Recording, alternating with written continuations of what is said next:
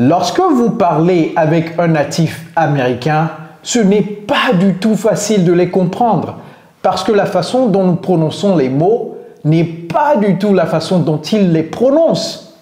Et en plus de ça, ils utilisent des expressions idiomatiques qui rendent la conversation extrêmement difficile à comprendre. Et le dernier niveau, c'est quoi? Des expressions en argot. C'est pourquoi aujourd'hui, j'ai supplié notre petit Américain de venir nous démêler et démystifier l'argot américain. On va voir des expressions en argot aujourd'hui. Sortez vos carnets de notes, ça ne va pas être facile. Hello everybody, it's Coach Joe, your English coach, and it's Cody. All right, so today we have our Harvard professor, Cody. He is going to explain to us what some of the slang words we hear on social media or TV really mean. So Cody, are you ready? Yeah. All right, so without further ado, let's get started, and you can take this. So the first one, the first slang word that we've been hearing a lot of is Rizz. Peut-être que vous n'avez pas entendu parler de Rizz parce que vous n'êtes pas sur les réseaux sociaux, mais dès que vous rentrez dans Insta ou Facebook, vous allez voir des gens, des Américains dire Rizz. Ça veut dire quoi exactement? Cody, what does Rizz mean? I hear this all the time and I see it on Instagram. Rizz means when you have charisma. Like you can smooth talk. You're a smooth talker. Oh, so Rizz, you say when you have what? You're smooth talker. But charisma. Charisma. Oh, okay, so Rizz is the Rizz of charisma. Yeah. It's like when you can attract people. Okay, so naturally you naturally attract people with your Rizz. Yeah. Okay, so saying to somebody that they have Rizz means that they're likable, they're easygoing, they have an attractive personality. Is that correct? Yeah. Well, you hear it. All right, you heard that from the American, okay? Rizz is charisma. So next time you see Rizz, you understand what it means. These words and expressions that we're teaching you are not necessarily meant for you to start using, okay? Ces mots, ce n'est pas nécessairement pour que vous commenciez à les utiliser. Mais c'est pour que vous sachiez ce que ça veut dire. Comme ça, lorsque quelqu'un va les utiliser, tout de suite, vous vous dites, ah, Coach Kojo nous a appris cela. Ou Coach Cody nous a appris cela. All right? Next, to gas someone up. Cody, have you heard of this? To gas someone up? Yeah. Of course. So what does that mean? Can you just take it away and explain it? To gas someone up is to pump someone up, to make them feel good. Like someone has done something like, and they're sad, but then you tell them some good things to make it better. So to gas someone up is to make them feel good about something. Yeah, and you pump them up. To pump them up, to give them good energy. Yeah. Okay, to give them good energy. What context, for example, what kind of example can we use to gas someone up? Is it necessarily a good thing or it can be a bad thing? It can be a bad thing or a good thing. Yeah, so for example, let's say that you don't really play soccer that well, but then I'm over there saying, yo, Cody, you play like Messi. This is crazy. So I'm gassing you up, right? Yeah. All right. Can you think of something else? Like you steal from a store and then your friend gasses you up. By saying what, for example? By saying like, you finished that store. You ate it. You ate that up. Okay, so it's actually not a good thing to steal, but your friends are making it seem like it's a good thing. Yeah. So that is not a good thing. Yeah. All right, so to gas someone up can be good or it can be bad. All right, but most of the time, it's not good to gas somebody up. Just tell them exactly the truth, and that's all. All right, so Let's say that you are gassing somebody up and then they're like, for real? Like, really? You think I'm good? You think I play like Messi?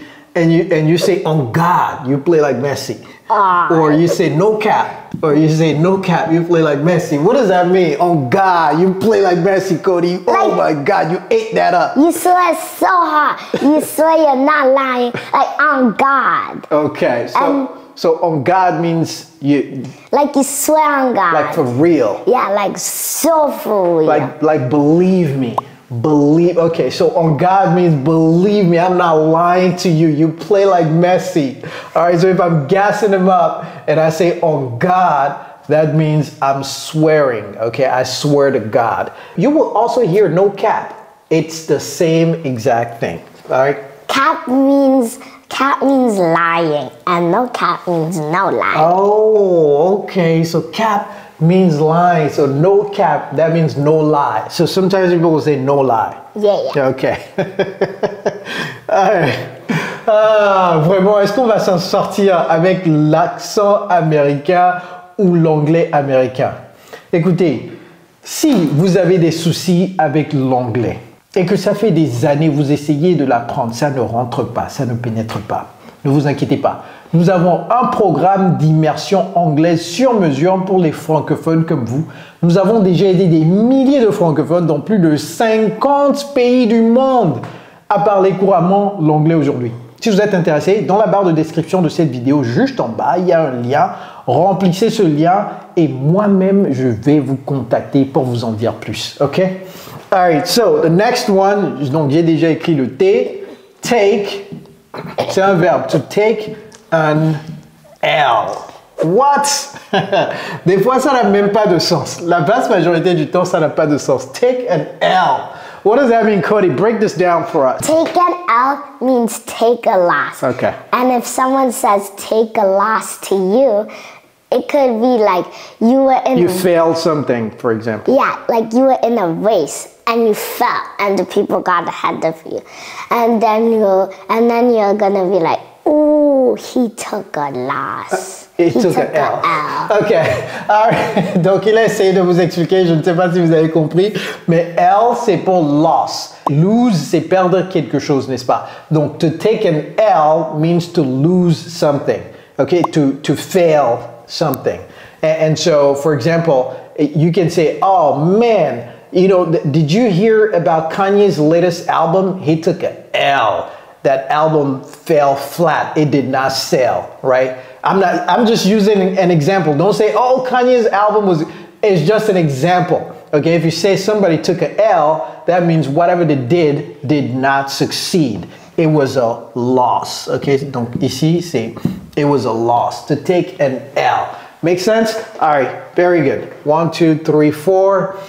Let's say that you told somebody, oh man, you took an L. And then the person's like, nah, that was great. You're just salty. Yeah. What if the person say, man, I don't know what you're talking about. That you're just salty. What does that mean? So salty, it means you can't accept something that happened. And you're just a hater. Yeah, you're just a hater. Like if you're salty, you'll tell someone you took a L even if they did great. Yeah. Because you're salty. Exactly. So being salty simply means, you can go behind me. Being salty simply means, you know, like hating on someone. If you're hating on someone, you're just salty, okay? Salty. Vous voyez cette expression, ça n'a même pas de sens. Mais bon, vous voyez que boire de l'eau qui est salée, c'est en fait pas une bonne chose, n'est-ce pas? Et donc c'est amer, ça a un goût amer. Donc vous êtes amer tout simplement. You're salty. Donc maintenant vous voyez que ça a un tout petit peu de sens, n'est-ce pas?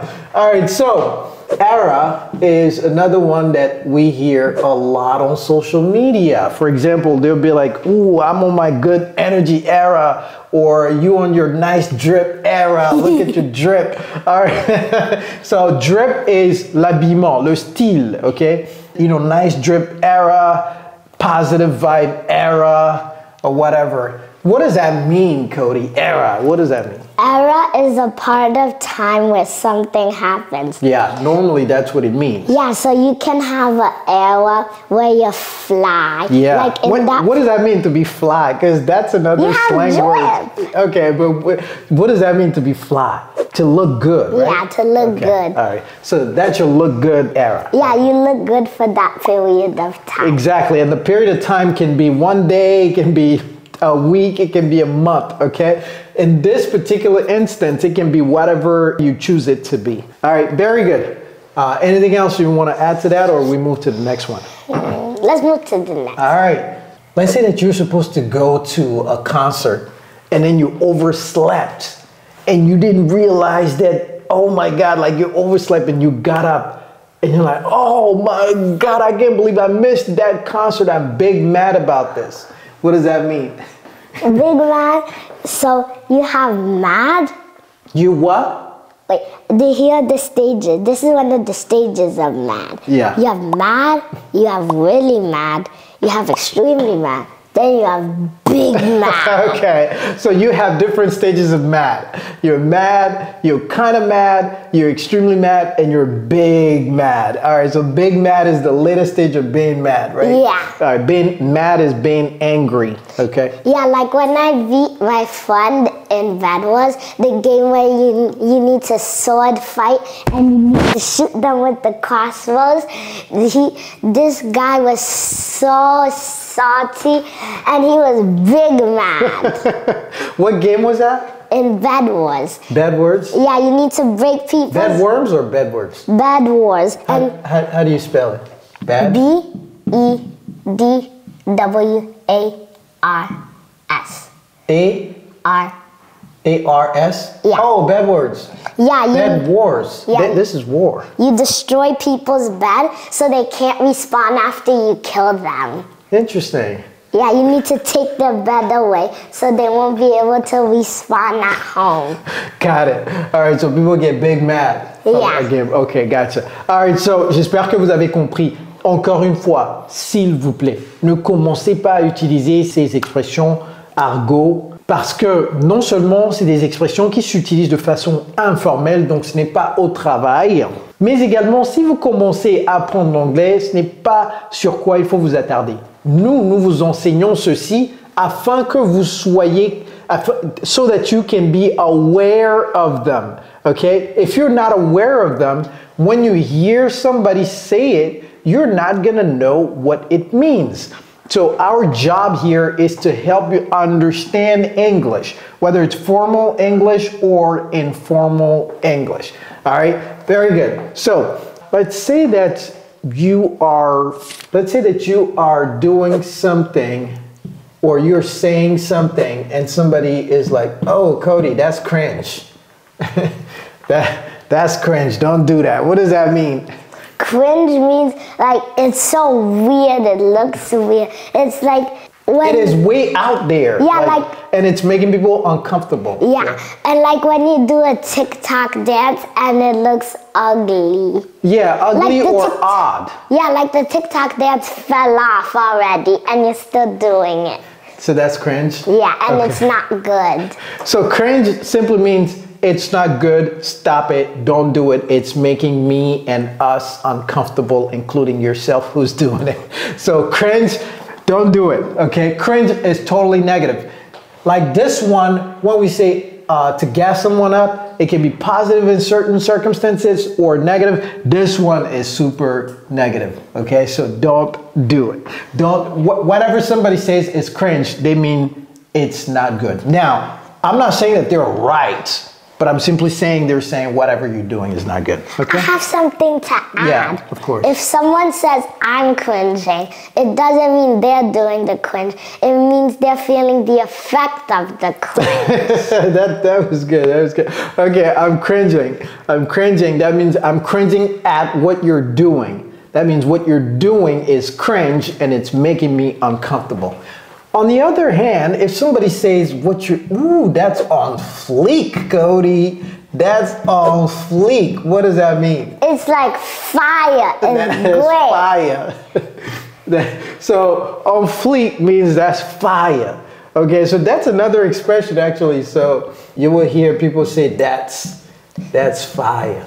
But this one you've heard it, right? Because sometimes you use fire emojis to say something. So it is the same thing as on Fleek. That means it's nice. In what circumstance can we use on Fleek? Can you give us an example? When you're dancing, for example. Oh yeah, when you're dancing and you have great dance moves, like And I'm like, ooh, that's not a good dance. What kind of dance is that? So I'm like, ooh, Cody, that dance is on fleek. That means that dance is fire. Okay, it's not cringe. All right, good job. I think. Listen, if you have other slang words that you've heard or seen somewhere, put them in the comments. And we'll go in there and we'll help you understand them, right? Yeah. We will read the comments, we'll help you understand them. Now, if you're still a beginner and you're struggling to think in English, and every single thing you want to say, you have to translate literally from French to English, then watch this video to learn how to start thinking in English. All right, everybody, it's Coach Joe, your English coach, and it's Code. All right, we'll see you guys next time. See ya.